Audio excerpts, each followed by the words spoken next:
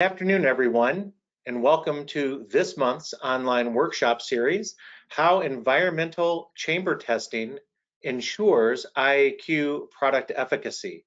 My name is Troy Raszka, and I'm the Vice President of Marketing and Communications here at Pure Air Control Services. And with me today is my esteemed guest, Dr. Rajiv Sahay, who is our Chief Scientific Officer at Pure Air Controls and also the Director of our Environmental Diagnostics Laboratory. Welcome, Dr. Sahay. Welcome all the participants, and thank you, Troy. Today's webinar is very interesting, and I'm delighted to be here to join this meeting. Excellent. Well, let's go ahead and get started. So today, this is our agenda for the workshop, and we're going to take a look at, what exactly are environmental test chambers. So we'll take a quick look at the various types and what they're used for. We're going to deep dive into the test chamber we have at our facility here in Clearwater, Florida. We'll discuss why do we have a need for this type of testing and how the current events of the day are sort of supporting that. The kind of products tested, the types and the test protocols, right? How we design these studies in our laboratory, and then the results and reports that are generated from these studies. Of course, as I said earlier, feel free to type any questions you have in the questions tray. We'll be monitoring those and then answer them at the end of the presentation. So let's get started. So, hi, obviously you worked very hard to develop the environmental test chamber here at the Environmental Diagnostics Laboratory. So why don't you take us through sort of what environmental test chambers are? Like, just give us an overall picture. As you can see in this photograph, it's actually a bit of inception, right? We have a small acrylic test chamber being utilized inside of our larger room simulation test chamber. So why don't you explain a little bit about what these test chambers are?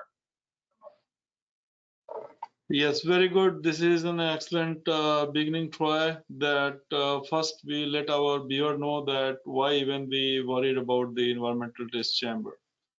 The simple answer to that is that in the real world scenario, there are a lot of things which we are continuously exposed to, or some kind of interaction is continuously happening. So if someone comes that he has developed a technology or she has developed a technology which kind of intervene and try to do good for whatever obvious allergen or any other thing of the environmental borne or airborne in nature, somebody has to understand their efficacy. So the basic view or point is that, like, how you mimic sort of a real world situation in a laboratory manner. So what could be the best option? So keeping in that view, we have developed an environmental chamber which is very versatile, and we can sort of simulate the condition which we fix or we face in the real world, and then how we are going to test them. So like Troy was saying, that the simulation of situation can be as small as a tabletop kind of unit, which is like kind of a control environment. You see here the acrylic made 3 or 4 surfaces here inside, like, and then you can carry some kind of experiment, maybe the experiment based on the microbes, maybe based on the chemical, maybe based on as simple as environmental parameter, that if we are trying to study some changes in the behavior of temperature, humidity, etc., that can be set in that. Contrary to that, if our goal is to study that while we are in our living room or offices or that kind of a space, that how we ensure that the sample is being collected from that particular scenario. So how we are going to do that? So again, a good simulation is going to be creating exactly like office or home environment or a room environment, so that you can understand the behavior of that challenge which you are facing. So having said that, we have developed different type of environmental chamber to mimic the condition which we want to test. As I said, you simulation of real world condition can be very well taken under these kind of artificially built environmental chamber. That's why the chamber is nothing but it's a closed space, and we put environment because we can control the environment, or we can, simulate the environment. If we want humidity, temperature, whatever at the certain level, we can do that. So that's why the other word is being used, control laboratory setting, that what you are getting outside, you have to study that, you sort of visualize that what you're going to face, and based on that you kind of control in a manner that it is under your control, so that you can see the effect of various different kind of challenges which you face on day-to-day basis. For an example, somebody is having some novel idea and they want to deal with, that idea, and want to develop some kind of product. I don't know, maybe for an example or sake of argument, just say that one day some scientists sitting somewhere in the world think that, okay, if we control the bacterial population in the operating room suite, or in a hospital, then the life is going to be much easier, because then you have less nosocomial disease. So he developed some kind of product. He come up with, for an example, a product which has based on UV light, right? So somebody has to figure it out that, yes, if two basically answer whether the UV light works on bacteria or not, number one. Number two, if it works, at what extent, or how much bacteria can be lethal or killed, right? So then you conduct research, and the research is going to be based on these kind of direct exposure of that UV light instrument with that of the bacterial population. That is one type of research I'm just explaining you, that can be proven in this type of test chamber, and that we gladly assist our user to set that kind of experiment. Now, likewise, there are various kind of product people are developing, and this is what a better time than this, because in the COVID there is a lot of situation, and they are coming the different kind of product. So we can also test those product to say whether it work or not.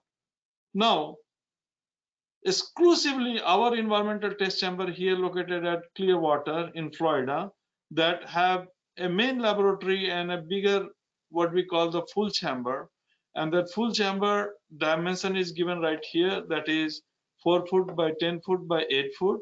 And the interior test chamber, which is made out of the two part, one is the interior test chamber and the exterior use area. So actual chamber where we set up the experiment is 10 by 10 by 8, and there is a controlling station which we call exterior use area, which is about 10, 27, 15. That is the adjacent area of the test chamber. And then we have a dedicated ventilation system for this whole area which we are talking about. And then we have various kind of sensors and various kind of control put in there in the environmental test chamber. For an example, controlling the pressure, we have a pressure gauge from where we can control and monitor that whether it is a positively pressurized or negative pressurized. Should we need to negatively pressurize, then obviously we do the ventilation system in use, and we take out some of the air in a way that the chamber is going to be slightly negatively pressurized or negatively pressurized as per the project requirement. Likewise, if you want to do positively pressurized, then you throw some more air, and then you kind of make an equilibrium, so it is going to be a little bit positively pressurized. And then there are multi observational point in this, because this test chamber is having as many as 3 windows with a glass see-through, and from where you can see what activity is happening. So that is in nutshell. You can see here the photograph, that this is the see-through window, this is the chamber, this is the interior space, and then this side you have the experimental station from here, which you cannot see through this thing. And these are some duct system which is being in place right now. One experiment is going on, so this experiment requirement of duct is there, so we build the duct. So it is very versatile system. And then you can have all kind of sensor here for monitoring the pressure, monitoring the humidity, monitoring the temperature. At the same time, you can set up the room with slightly positively charged or pressurized or slightly negatively pressurized. That kind of adjustment can be made from the external working station, where you can also have facility to collect various air sampling device. Like we typically use impactor as well as impringer. So there are two different technology can be used for collecting the air sample. Did that make sense, Troy? It makes perfect sense, Doc. And I think in a few slides, we're going to get into how we design these studies based on what it is we're trying to test or experiment with. And certainly you'll go into more detail at that time. But of course, it really starts to ask the question, why are we going to use a big chamber like this to conduct this type of testing? And as we've seen, as you said earlier, Dr. Sahay, the pandemic has really brought to light all of these different new products and technologies. And our CEO here at Pure Air Controls, Alan Wozniak, he likes to use the analogy that it's the Wild West of indoor air quality products, or a gold rush of indoor air quality products that's created this perfect storm where you have federal funding being released to schools and to city, county, state government agencies. And now the market is flooded with all of these solutions that claim to be the solution. And oftentimes, a lot of the efficacy testing performed for these products are done offshore or are not done in a simulation of real world conditions, but more in a laboratory or experimental mode where they try to extrapolate larger numbers out of that data set.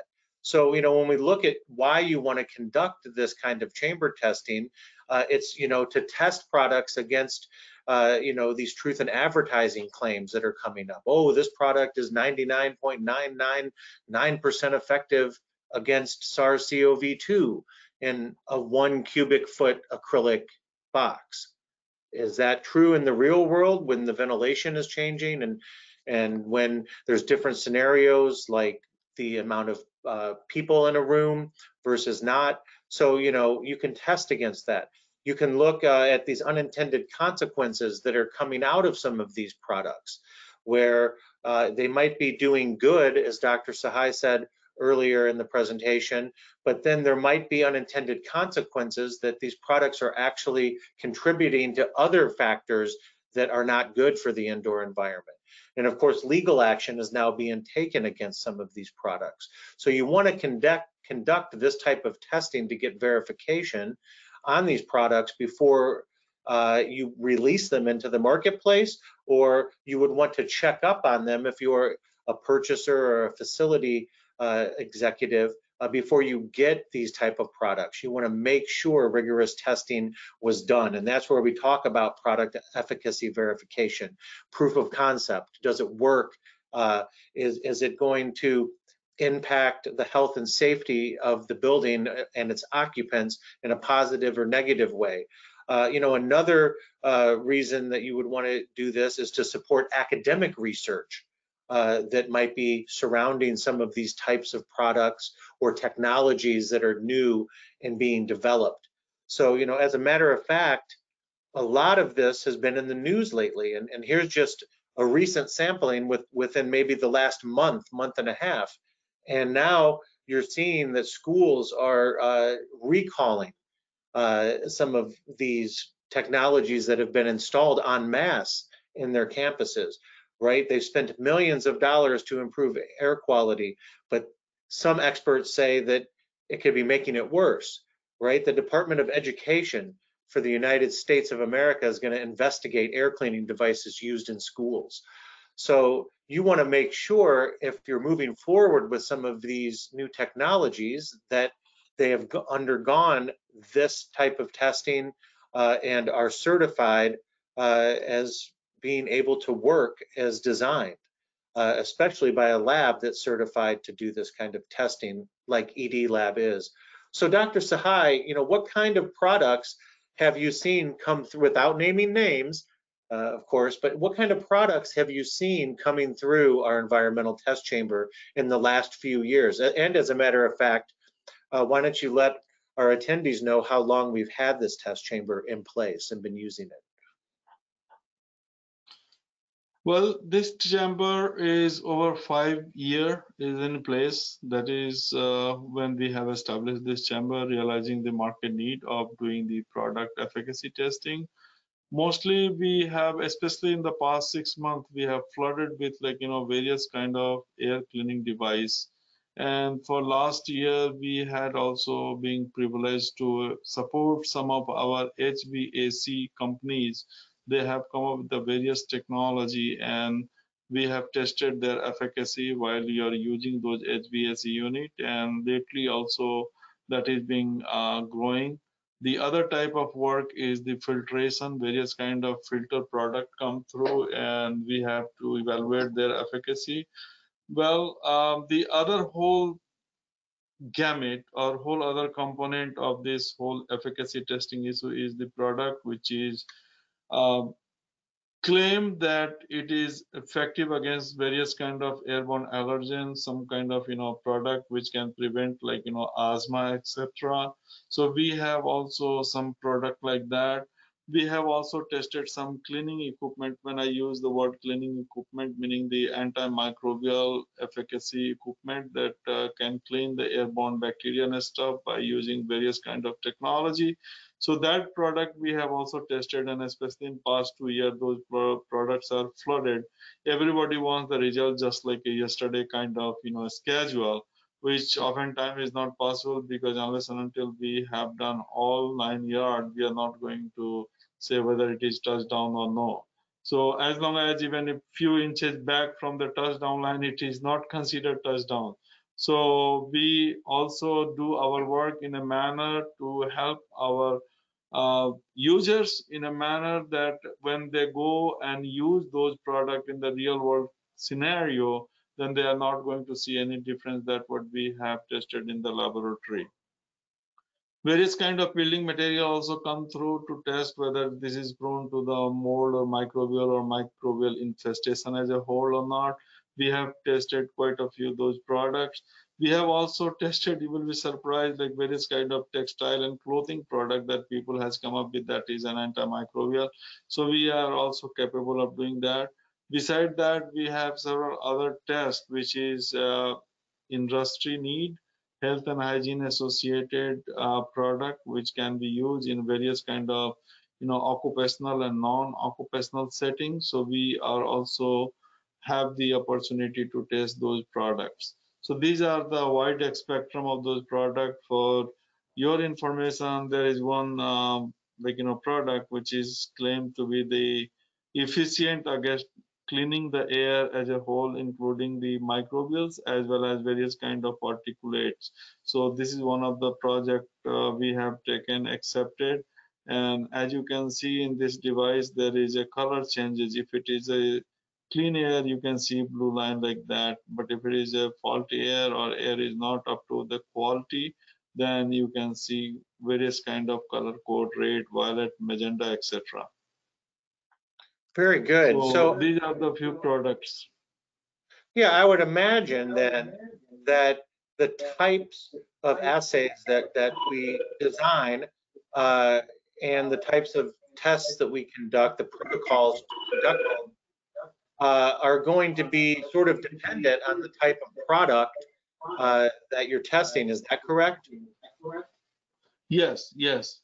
And like we have put this slide to let our viewers know that what happened when we have various kind of test and test product, what we test against, because that is the first thing we discuss with our user, that what is it used for or why you are come up with this project.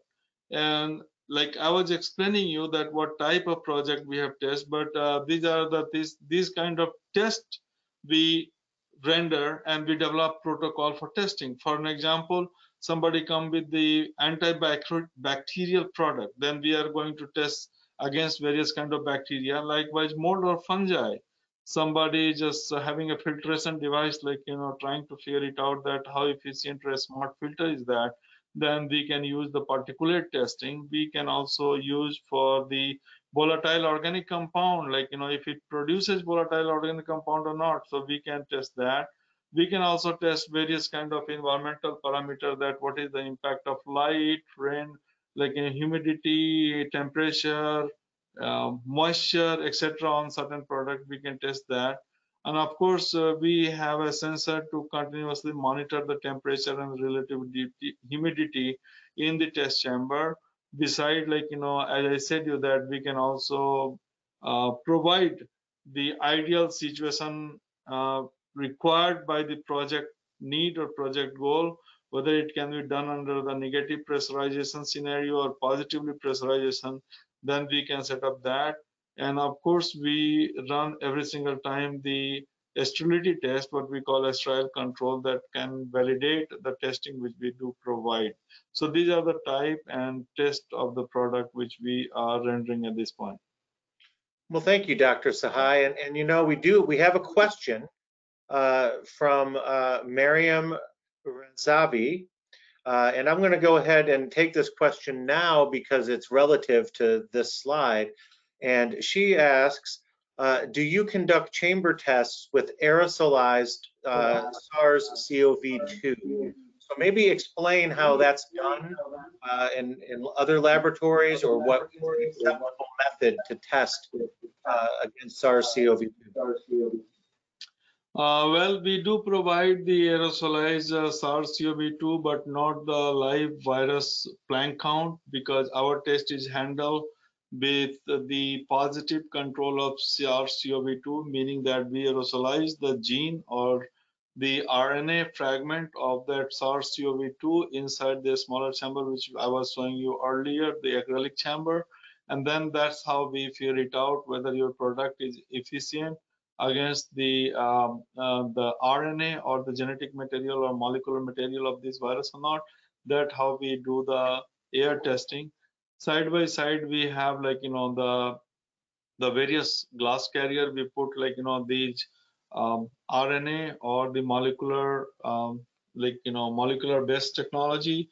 We can test that efficacy of a product against those carrier where it is coated with the SARS-CoV-2 gene, and we see that whether it is being destroyed or denatured, and we can use the PCR or RT-qPCR technology to test both pre and post sample collected from either airborne scenario or the surface power scenario, and that's how we conduct the SARS-CoV test. But we do not use or manipulate any live viruses at this point in the ED lab test chamber. Well, thank you, Dr. Sahay. And as a follow-up, I know there are some similar tests that are a surrogate or similar to SARS-CoV-2. I think they're called like bacteriophage. Can you maybe explain a little bit about that? Yes, there is another whole set of tests is done with the surrogate, what they call it, using the bacteriophage, various bacteria, etc. We have the opportunity to test some of these surrogate, like in the virus surrogate in terms of, like, bacteriology. For an example, one organism come in my head, that is Staphylococcus aureus. So you aerosolize the Staphylococcus aureus and you study the efficacy. If it is efficient on that bacteria, then it is being believed that it is also going to be efficient against the viruses as well, because both are like kind of similar in nature. Viruses are a little bit more simplified than the bacteria. So if something is working on bacteria, then it is believed that it is also going to work on the virus. But that's, I was telling you, that's a surrogacy, not going to be exact, like, the SARS-CoV-2 live virus kind of thing, that we do not provide. Excellent, thank you. So now that we know the types of tests and the protocols that we're using, to test against these challenges that these devices or building materials or textiles might face, how do we design, the study? So if a customer came to you, Dr. Sahay, and said, well, I have product X and I want to see how well it works, what would the design of that look like, in a very simplified term? Yeah, so the very first thing we sit together on the drawing board and start doing the scope of work, like you said. What is your intent? What you are testing your product against? And suppose he come up with, okay, I have designed this product which is going to be antimicrobial. Then very first thing we are going to say, like, when you use the word antimicrobial, you need you mean like bacteria, viruses, fungi, whatever. So you explain it, and afterwards suppose you say, like, well, I mean, it is going to be lethal effect on bacteria and mold.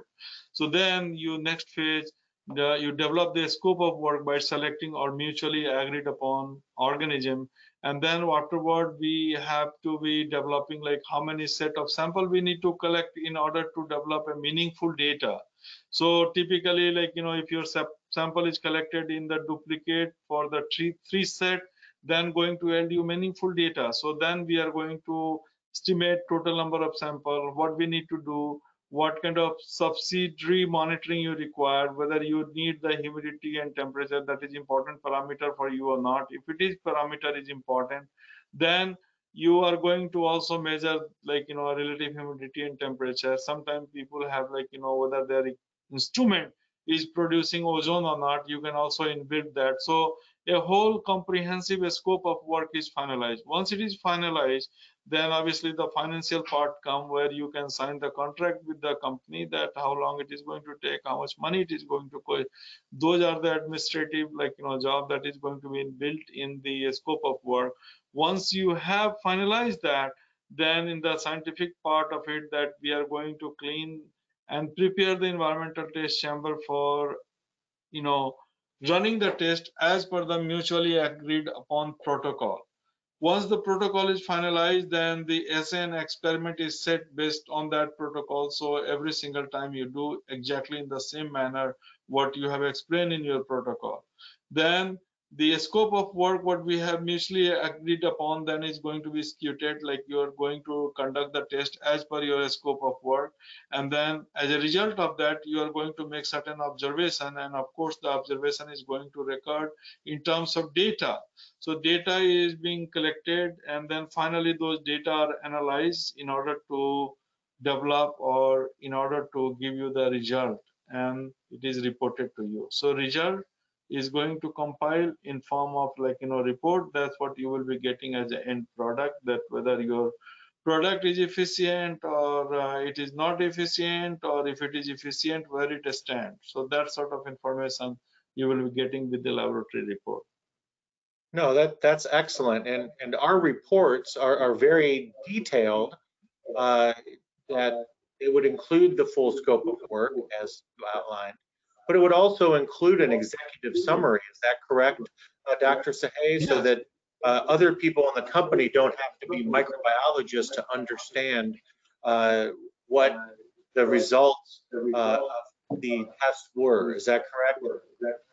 Exactly. So we summarize that whatever is the finding is in a semi-technical manner, so that a person who is on the board or a developer or whosoever who has no relation or correlation directly with the microbiology, they can also understand that what we have done, and on that scale this particular product is efficient or not, that what we can do. And of course all of our report and results are supplemented by the photographs and various video log, as well as all the collected data is being interpreted in terms of the statistical mode, and that is also been written on the written on the report developed by the computer, so we can explain anytime and every time you or should you need the explanation. And of course the recommendation can be generated based on the observed data. One very good thing we do, we put also the glossary of terms, so that if there is some technical term and you are not exactly sure that how it is going to apply in this kind of scenario or this case, then case to case basis we have developed a glossary which is going to have certain fixed terminology which you will be automatically getting in any report. but there is a versatility that if you are exclusively looking for a product testing in a product in a particular scenario, then we are going to explain that terminology for your understanding, so that one can understand easy in terms of understanding or evaluating the report or result.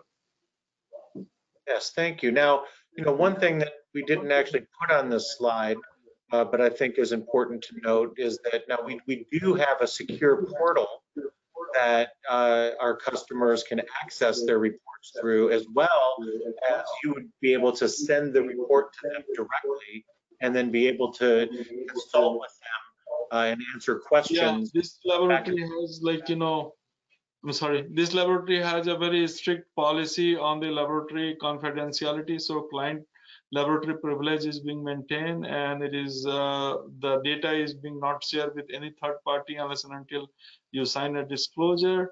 And all of our reports, not only for this particular assay, but any or every report generated by the ED lab is being distributed through a secured portal. So that one thing you brought, Troy, that's a good thing because it's a client communication, and we take the client communication very seriously, and we are very proud that we respect more than any other laboratory can possibly these kind of scenario, because we never share the report unless and until you have signed a disclosure.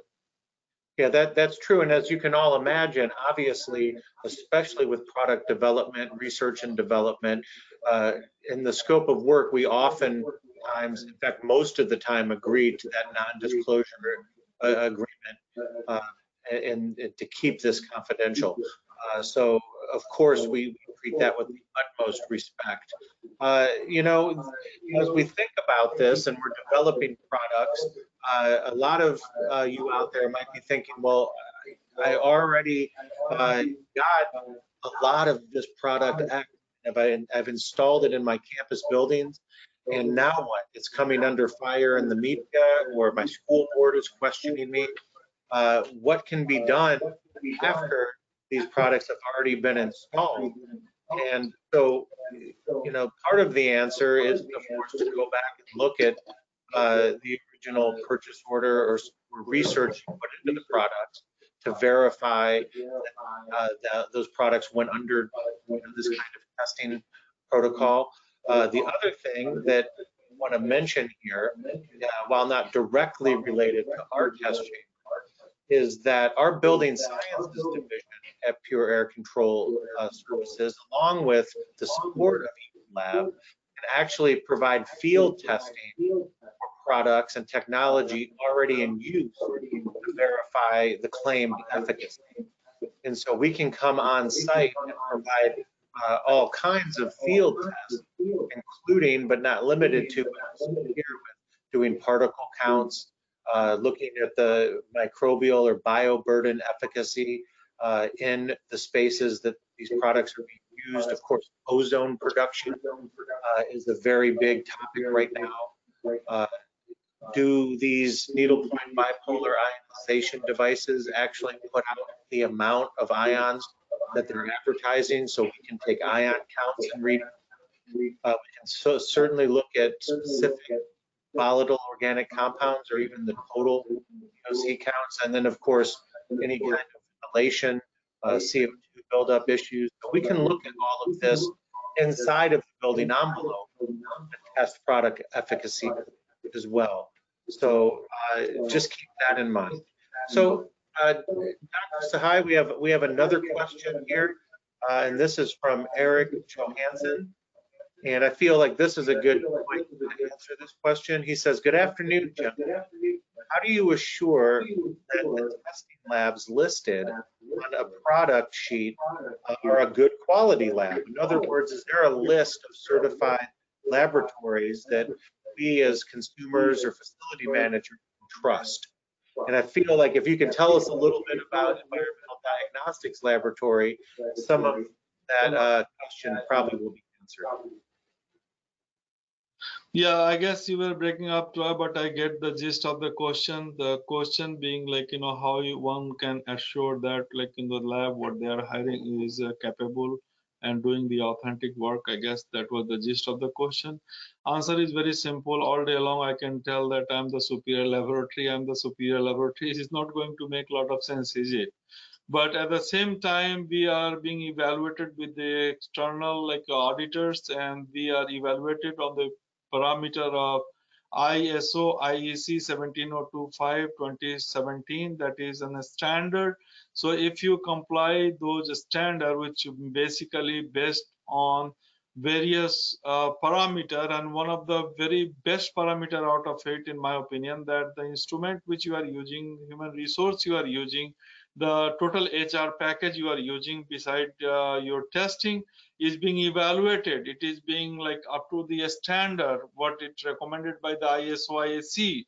So that give you an extra assurance that the third party has done some evaluation in order to release the accreditation certificate. So what I mean to say that this laboratory is also accredited with the A2LA, which is a very big accreditation body, third-party evaluator.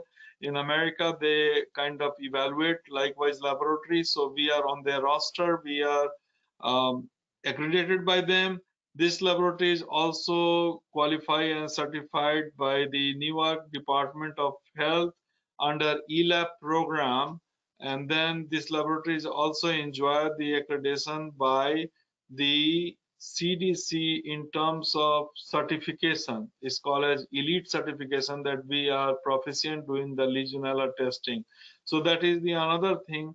Other one important parameter I want to tell you is that this is perhaps one of the fewer laboratory, or one of the first group of laboratory get accredited for conducting environment SARS-CoV-2 testing utilizing the RT-qPCR. So our RT-qPCR test for the surface or the air for SARS-CoV-2, which is the causal organism for COVID, is provided to us through the A2LA. So we do test the environmental sample for the estimation of, or for the testing of SARS-CoV-2 under the accreditation list of, or accredited method.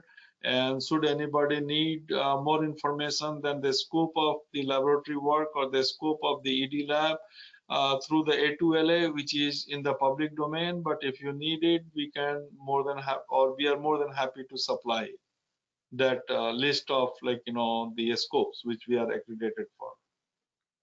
Right. And so basically, the lab isn't just the testing chamber, it's a full environmental diagnostic laboratory that supports our building sciences team when they go out and do investigations within buildings. And it also supports other industrial hygienist firms and other environmental firms that would send their samples to you to evaluate. Is that correct? Yes, that is because we are claim ourselves and we are certified accredited for the environmental diagnostics laboratory. So we entertain any and every type of environmental sample. We do not entertain any clinical sample. So we can test from virus to mycoplasma to mold, bacteria, various kind of allergen, various kind of environmental parameter, various kind of toxins such as endotoxin, mycotoxin. We can also assist our customer to testing various kind of chemical, and various kind of the what you call the pharmacy based testing, should you have a pharmacy clean space testing, that what we do. We can also test or support the evaluator who can go for the certification for the clean room certification. So we can provide testing for them as well. Right, so clean room testing for compounding laboratories and pharmaceutical companies as well. So very high level testing that you're accredited for. So, that's excellent. And then of course, we wanted to take a moment to tell the folks today that might not be that familiar with Pure Air Controls a little bit about us. And so Pure Air Controls was founded in 1984. And we have these three specialized divisions, of which ED Lab is one, but of course our building sciences team division is another, and then our building remediation sciences team is the third division. So we focus on the health, comfort, and energy efficiency of buildings. and that's what we do as an environmental services contractor. So all told, we've had 800 million square feet of experience in over 15,000 buildings. And so we do commercial work, healthcare, education, government agencies. Of course, all of these other divisions are certified in their respective fields and have affiliations with their trade organizations. And we are also a certified minority business enterprise. So we participate in working with other groups to help support and train other minority businesses. I think it's also important to note, not listed here, but we have a number of cooperative purchasing contracts available to our customers to do everything from building remediation projects, AC restoration, right up to this coronavirus testing on surfaces and in the air, and even environmental chamber testing. So, Dr. Sahay, Pure Air Control Services was founded in 1984. When was the laboratory established in Pure Air Control Services? The laboratory's official day of establishment was July the 2nd, 1994. So 10 years after our founding, we found the need to actually develop this laboratory to support the kind of prescriptive approach that we take to indoor air quality and indoor environmental quality. So, and that includes, you wouldn't go to your doctor and he would send you right to surgery. He would do testing and evaluating of what's going on in your body and then determine a course of action. And that's what this laboratory was founded to help provide our customers, is that scientific-based data through studies to be able to look at your environment and see what corrections need to be made for its optimization to have acceptable air quality in it. So we do thank you so much for attending today. And we do have a little bit of time left for some questions and answers. We thank you for your excellent questions so far. And let's see if we have any more questions. We do have another question from Eric Johansson, and he says,